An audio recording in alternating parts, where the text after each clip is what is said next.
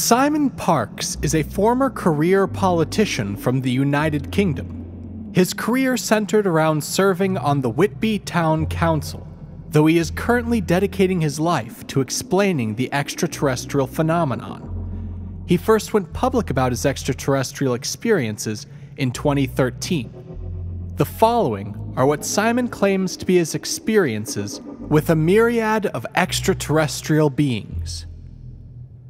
Simon Parkes' first memory of an alien encounter is from around the time he was barely a toddler. He remembers looking out from the bars of his crib to see two long green legs. The creature, a 9-foot-tall mantid, picked him up to hold him for a time and then promptly left. Simon remembers being confused because he knew his mother had 5 pink fingers on each hand, but the being that grabbed him had 4 green fingers per hand. Simon asserts that all human and extraterrestrial contact is made with the full consent of all parties involved, including any humans. What sometimes happens is that aliens will decide that a person should not be allowed to remember most of their contact experience, so they are made to forget the time they agreed to be a part of any extraterrestrial activities. These people then recall selective experiences of their encounters and assume they were taken against their will. Simon seems to think that the extraterrestrials intentionally do this so that people cannot back out of their agreements, because if they knew they could cancel on their agreement, most would. He likened this process to needing a receipt to return something at a store. If a person can't remember making a binding agreement with extraterrestrial beings, they can't ask to be removed from the agreement. Simon made his agreement at a very young age. Since the entities he's involved with are certain he would never back out of their contract, they have allowed him to retain his memory of the time he made his agreement. Simon was revisited by the tall mantid being that came to his crib. This being told Simon to call it his mother, saying that it was his more important mother, that he could learn what it was like to be an extraterrestrial, to learn more about Earth and the universe, and take part in the extraterrestrials' work. Simon, certain he wanted to learn more at that young age, agreed instantaneously. One of his later memories comes from around the time he was roughly 5 years old. He had fallen ill with chickenpox, and his mother had to leave for work.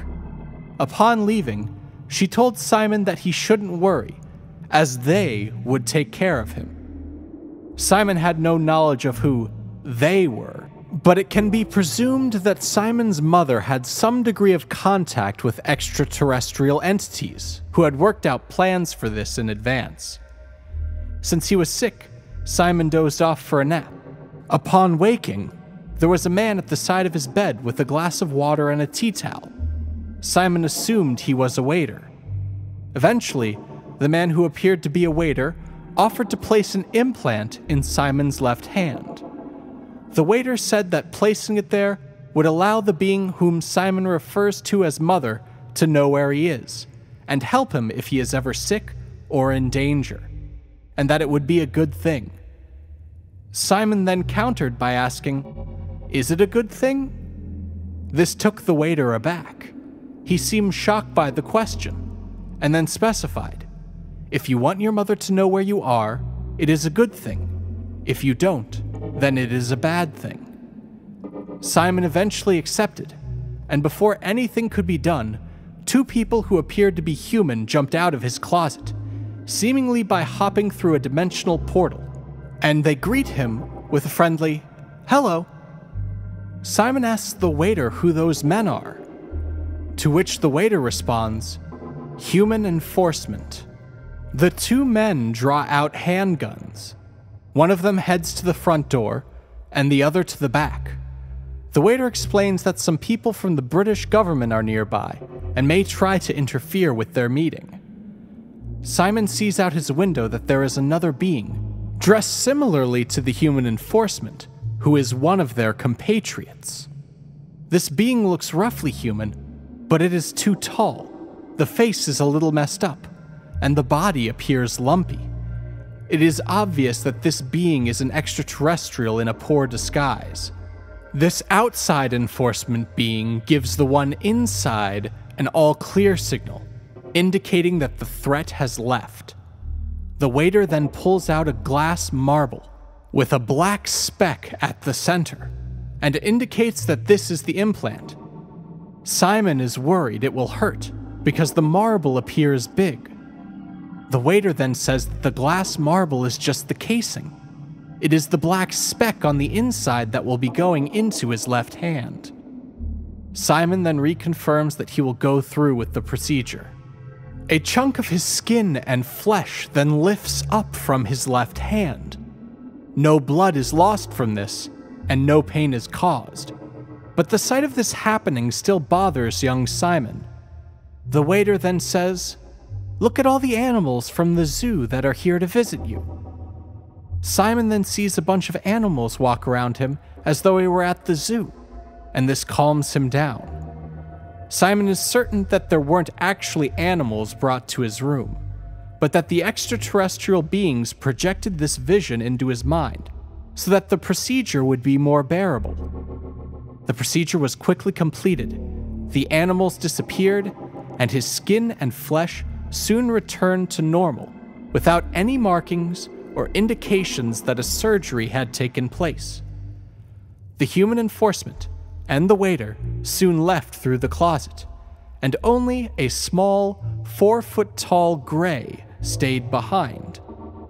Simon asked what the gray was doing, and it said, or rather telepathically communicated, that it was instructed to watch over him until his adult returned. Simon asked the gray to refill his glass of water. It responded by saying it would do so once he had finished the last couple sips. Simon insisted the gray refill it, and threatened the gray with violence if it refused. The gray then refilled the glass of water. Shortly after handing Simon the water, the gray said to Simon that his adult had returned. It then transformed into an owl and flew towards a crack in the window. As it got closer to the window, the owl shrunk in size until it was no longer visible, and then disappeared completely. A moment later, Simon's mother returned. Simon has recently clarified that the human enforcement men that popped out of his dresser in the previous encounter are analogous to the men in black. They act as physical protection during an extraterrestrial mission, sort of like bodyguards. Not all men in black are men, some are women, and not all of them are human. On another occasion, some type of shadow entity that he assumes was sent by extraterrestrials visited Simon. This being would play a type of game with Simon that in his youth he called the arm game. The shadow entity would stretch its arms out in different directions. Eventually, Simon figured out that the being wanted him to copy its motions. Once he matched the shadow entity's pose, it would move its arms to a different location, and Simon would have to then copy its pose once again. The movements during the game picked up pace over time. Eventually, Simon was able to predict the shadow being's movements and could sense what it would do before it made the move. He assumes the ultimate goal of this game was to develop some degree of precognition. According to Simon, the extraterrestrials he regularly meets with have advanced technologies that allowed them to implant a person's consciousness within an artificial body. These artificial bodies are still being developed, and can only last a few weeks before they start to deteriorate.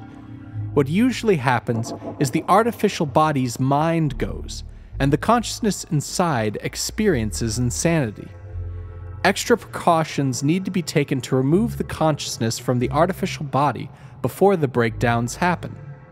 Simon's role amongst the extraterrestrials has been to take on various roles while inhabiting an artificial body.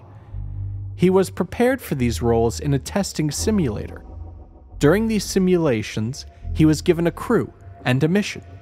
Missions were typically diplomatic in nature, and he would be given a scenario where there was a conflict on a planet.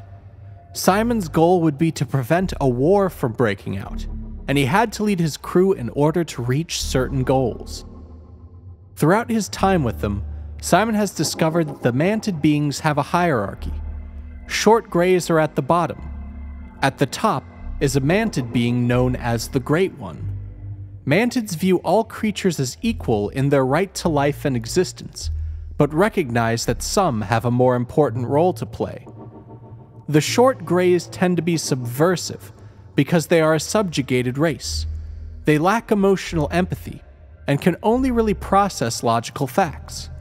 Since they don't like their position, they will sometimes be ostensive and drag their heels to slow down the projects they are working on. Sometimes threatening them is the only way to get them to cooperate. The extraterrestrials Simon has encountered have told him rather plainly that they view America's government as the most important on Earth. As they put it, America speaks for the world. And Simon has stated that extraterrestrial entities are regularly in contact with the American government. According to Simon, the extraterrestrial life forms interacting with life on our planet schedule their time meticulously. Some extraterrestrials solely work to schedule for their crew. If a person is to be abducted, it will be scheduled at an exact time, 5:05 p.m. for example, and this will be set weeks in advance. The same beings who are involved in the abduction may have a meeting scheduled with an important Earth figure somewhere else entirely at 5:09 p.m. Their ability to interact with time and dimensions allows them to be highly efficient and accomplish much in as little time as possible.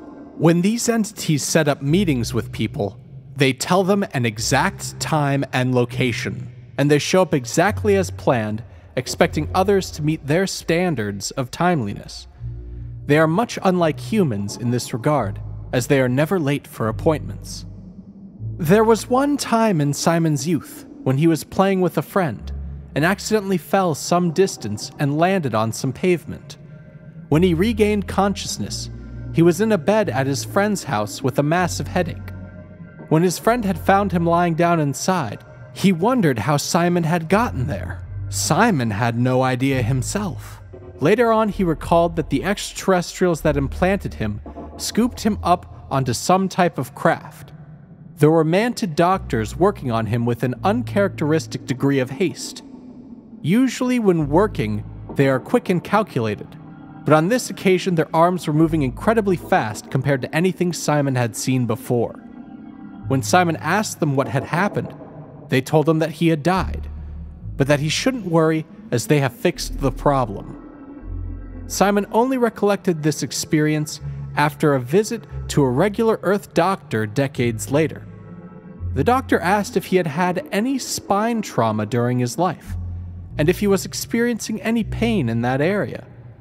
Simon replied that he did not know of any spine issues in his past, and was having no trouble in the present.